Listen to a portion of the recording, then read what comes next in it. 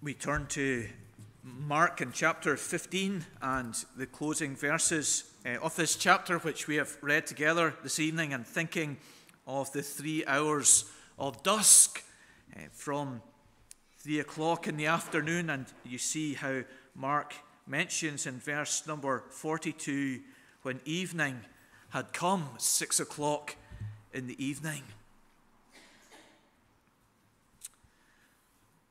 One of the few dates that probably many of us, all of us, remember is 1066, that Battle of Hastings, when William the Conqueror took on King Harold and overcame King Harold. And on the battlefield, it seems King Harold was killed with an arrow through his eye, as many tapestries and pictures have portrayed. But then the story becomes a little less clear. What happened then to the king and how was he treated after this? And some stories have that he was buried in honor on a hilltop. Other stories have that his mother Geetha offered William the Conqueror the weight of her son's body in gold if he would return his body to her, something he didn't do. William the Conqueror's alleged proposal was that the body was thrown into the sea. But there are many tales then, and suggestions and proposals, and evidence is collated for describing and understanding that very important element of the king. What happened to his body? And we come in this third segment of the greatest day of history just to think of this very point, the burial of our Lord and Savior. And we've been thinking of the important segments in this greatest day, that those 3 hours of daylight when the wine, the sour wine, was offered to Jesus as an opiate, and he refused to take this.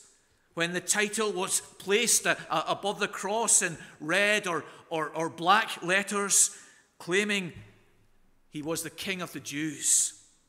When the mockers, the passers-by, the scribes and Pharisees, the 2 robbers crucified at his side, mocked and ridiculed the Savior, but spoke more than they realized. He saved others. Himself he cannot save.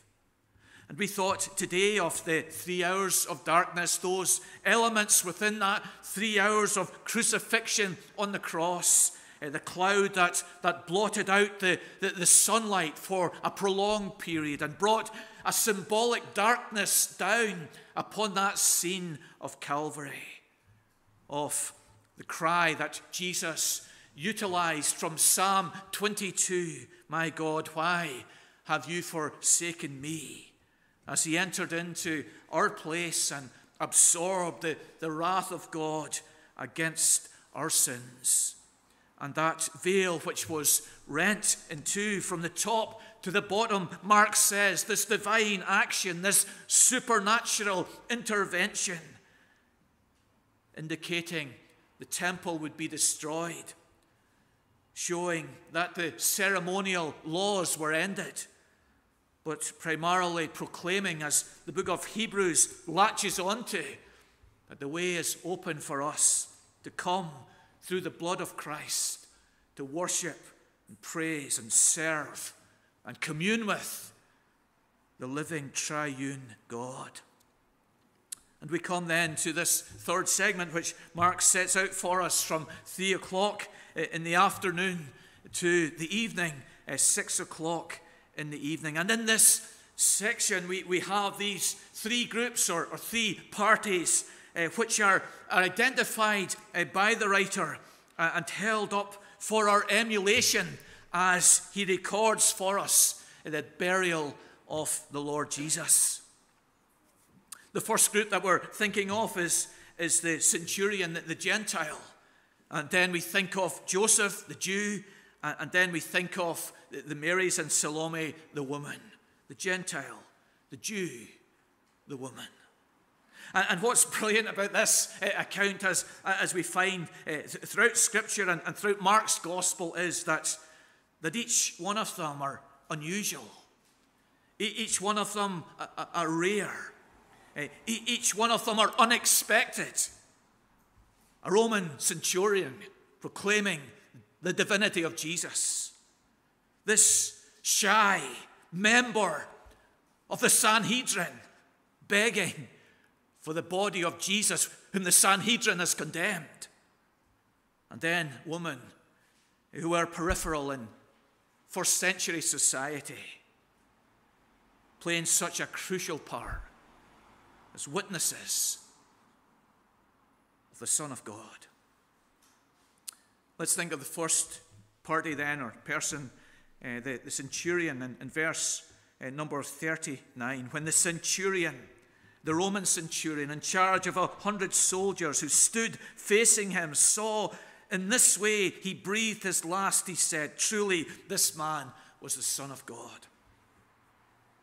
We discuss the sermon at dinner time, and sometimes the discussion is better than others. And maybe you do that, and maybe sometimes you're struggling to ascertain what the point of the sermon was. What was the dominant theme and idea that was being attempted to be put across from that particular passage? Perhaps as you bite into your chips, it's still all a fog in your mind. But this is not the case in Mark's Gospel. His message is crystal clear.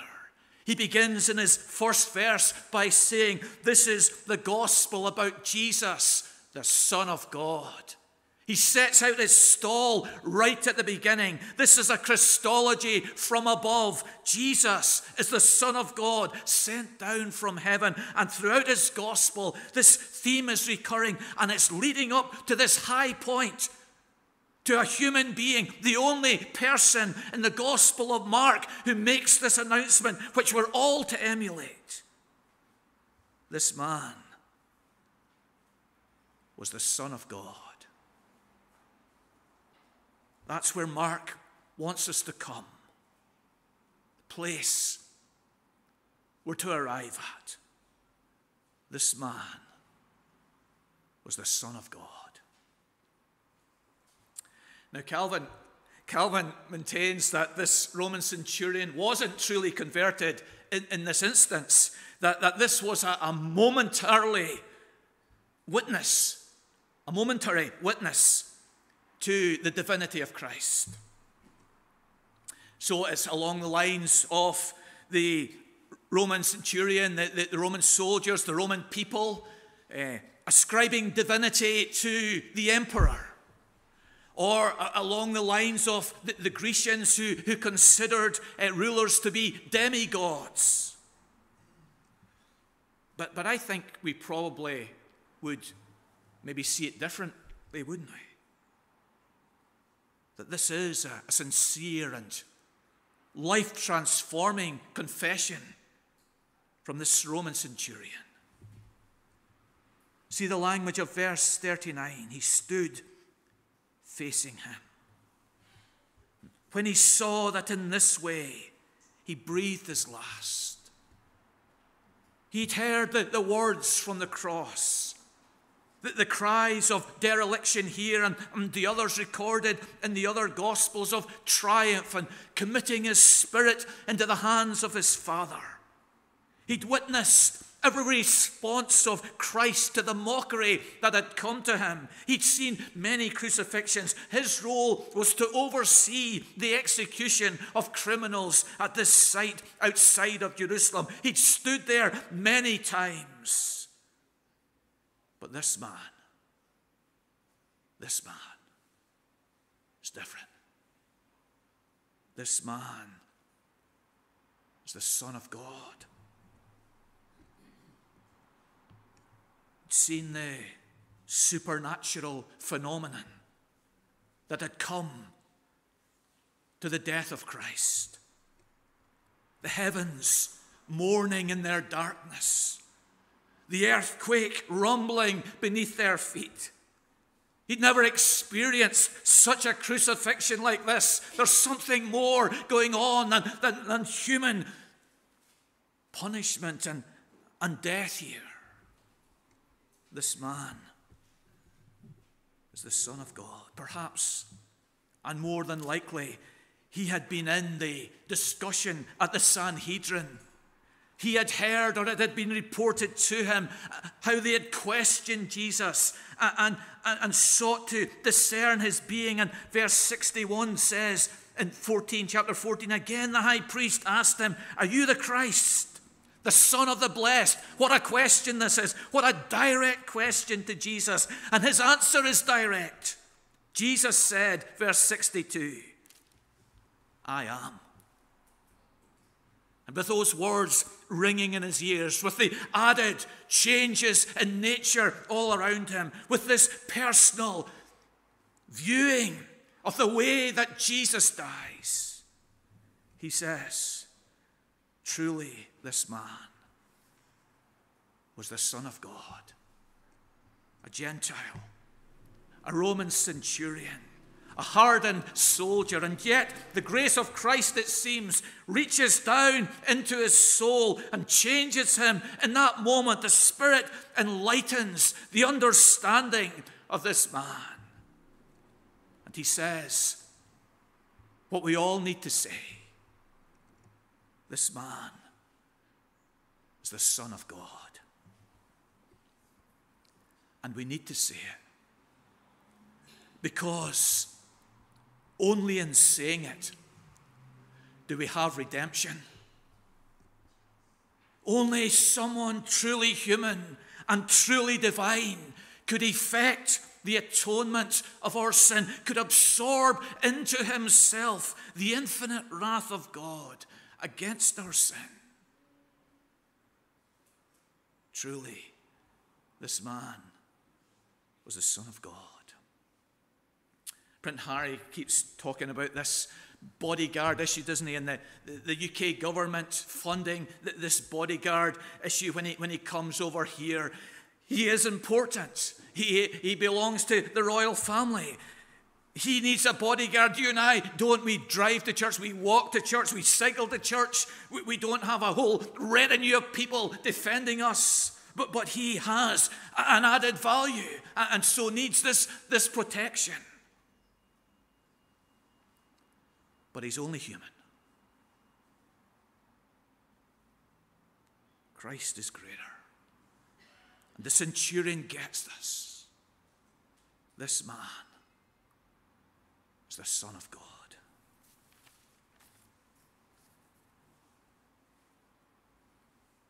Did it cost him to say that? Did the 4-man execution group that he oversaw cackle? What's he saying now? He's losing it up there. It's all getting to him, this dark clouds and this earthquake. He's lost it. Did it cost him to say that in the presence of his peers? Was he the object of ridicule and of doubt and of mockery, making this verbal public confession, truly this man is the Son of God? And it might cost us to say to our work colleagues, Jesus is more than man. He's the Son of God, the Savior that my darkened heart needs. That will cost us in our life of discipleship to acknowledge him practically as the Son of God, that his rules, his laws, his requirements, his ethics will be followed by me and not the world's ethics. For us to acknowledge and live out practically that Jesus is the Son of God with authority over my life brings a cost, a price, a challenge to our experience. But here he is, one to be emulated, an unlikely candidate to be a professor of the true identity of Christ. But such is the grace of God, such is the surprises which heaven brings. The Roman centurion said, truly, this man was the Son of God. And we say it too. The second group then, or person, is a Jew. Joseph, well-respected, powerful, influential, a member of the Sanhedrin in Jerusalem, that powerful body which governed the Jews, which had tried Jesus, which had concluded that he was guilty of death. But Joseph belonged to that group, and he did not consent to their conclusion and their sentence of Jesus. He lived primarily in Ramah, a city 20 miles northwest of Jerusalem, but spent a lot of his time in the city of Jerusalem. He was influential, he was wealthy, he was well known. And he begs for the body of Jesus. There's a special word in verse 43. You can see it here. He took courage. He took courage. There's this moment that he steps out of the shadow. He'd been a follower of Christ. He'd seen Christ in his years of ministry. He'd become a disciple of Christ. John says secretly, but there's this moment. Nails his collar to the mast. Crosses over the Rubicon. He took courage. And in a public way, he goes to Pilate and he begs for the body of Jesus. And everything was against him. He was a Jew. Pilate hated the Jews. He was a member of the Sanhedrin, and the Sanhedrin had tormented Pilate and forced him into a corner and brought about this sentence of crucifixion on Jesus. He wasn't a relative of Jesus. And Jesus had been crucified for the accusation of treason. And usually such a solemn accusation required that the government retained the body and buried it in an ignominious ceremony in a common grave. Everything was against him. But such was his love, his respect, his devotion to Jesus Christ, that he steps out of the shadow, he takes courage, and he goes to Pilate.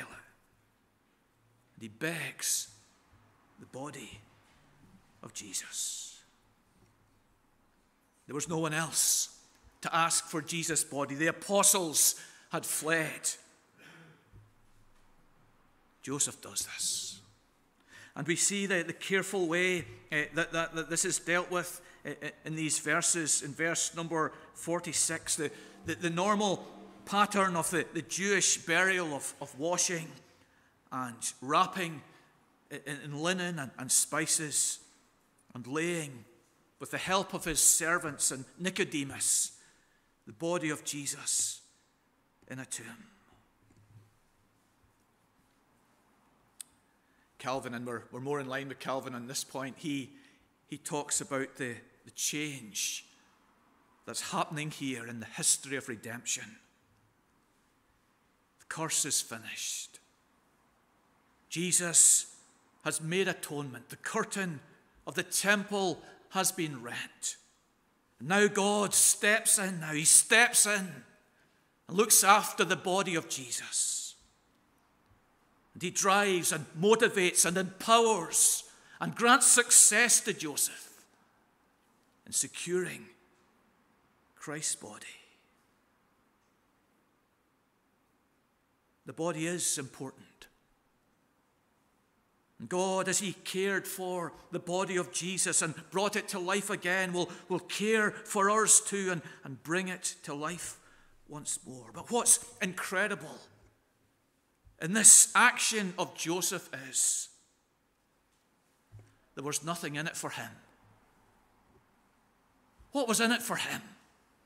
begging this body, securing this body, bearing this body. What was in this for Joseph of Arimathea? It was pure devotion, pure love, pure care for Jesus that drove him. And what a challenge to us. Think of David providing for Mephibosheth, getting him to eat at his table every day. What was in that for King David? It was pure grace towards that man. We struggle with that, don't we? I do. We'll buy cream buns for our boss, but we'll not buy it for our work colleagues. What good can they do to us? We'll care for those who perhaps will remember us when they've gone and provide something for us, but those who are elderly and cannot provide anything for us, perhaps we struggle to put up with their idiosyncrasies. But here is Joseph, stepping out of the shadows, taking courage, and looking after the burial of Christ. And then the third group are the women who are mentioned in our verses here. At the last verse, the account finishes with them, and they're mentioned in verse number 40 as well. Mary Magdalene, Mary, the mother of James, and Salome. And again, this is a surprising group. The Roman centurion is a surprising person to make that confession. Joseph, a member of the Sanhedrin who condemned Christ, that is surprising. And so too is the mention of the woman here in these crucial places. And the reason why it's surprising is that in first century society, the witness of women was not accepted in a court of law. So if any evidence was required in a court of law, it would all come from males. Woman's testimony, woman's witness was not admissible in a court of law. But in Mark's gospel, within the church and the ethics of the church and the ethos of Jesus, it's women who are witnesses of his death in verse number 40 and of his burial in verse number 47. And of his resurrection in chapter 16, verse 1, the same three women, Mary, and Salome, they see his death, they see his burial, they see his resurrection. And this adds authenticity to the account. If he had said, Peter, James, and John saw Jesus die, Jesus buried, Jesus resurrected, it's not as strong as I'm saying it was women who saw him die. It was women who saw the place of his burial. It was Mary, and Salome who saw him resurrected.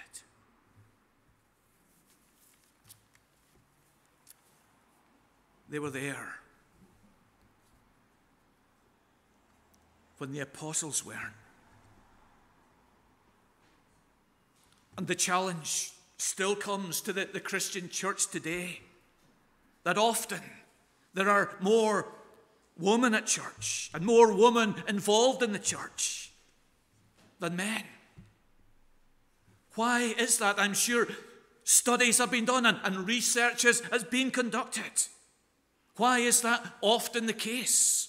Is it a gender thing? Is it a personality thing? Or is it that men do not grasp the opportunities, do not commit themselves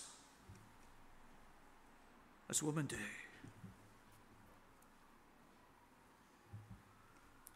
But they saw him die. They saw him buried. They saw him in his resurrection.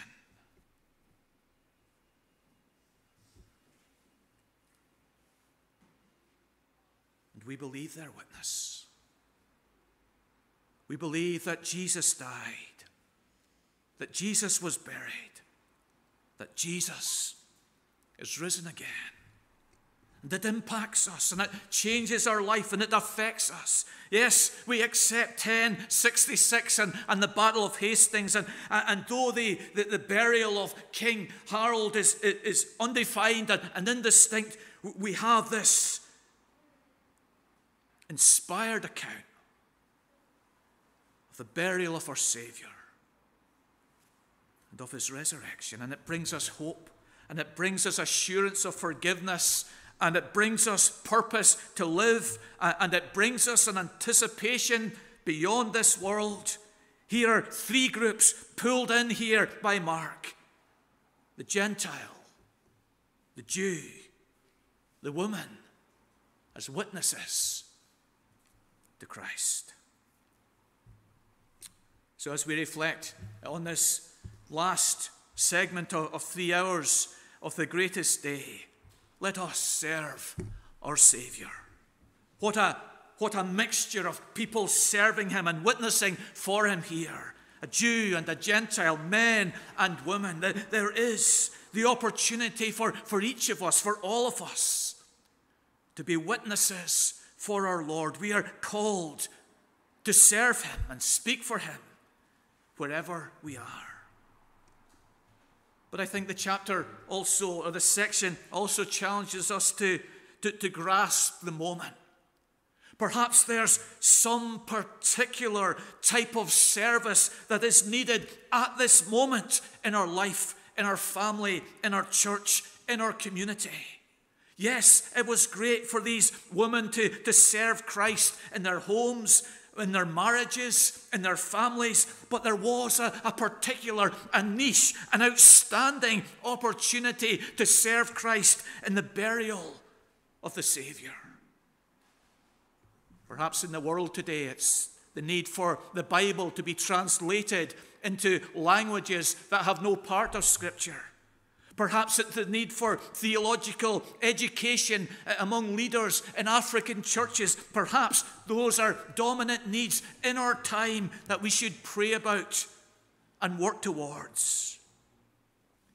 Perhaps in our denomination, the striking need is vacancies within the denomination and the need for more men for the ministry. And we grasp the opportunity to pray about this and to encourage men into this. Perhaps in our congregation there are outstanding needs that can be met. Ways in which we can serve Christ. Yes, it's good to be faithful in our marriages, to be careful in our oversight of our family. But beyond that, within the church, there are opportunities which come once in a blue moon to grasp and lay hold of. And Joseph grasps it. And Mary and Salome grasp that fleeting opportunity to serve Christ. But let us not only serve him, let us not only serve him in the moment, but let us serve him in the position that he's given to us. The centurion served Christ in his position. He had a position of authority. He was a leader. He had men under him. He had control. He had the opportunity to influence others, and he takes it publicly. Before them, before all, he announces the divinity of Christ. The woman,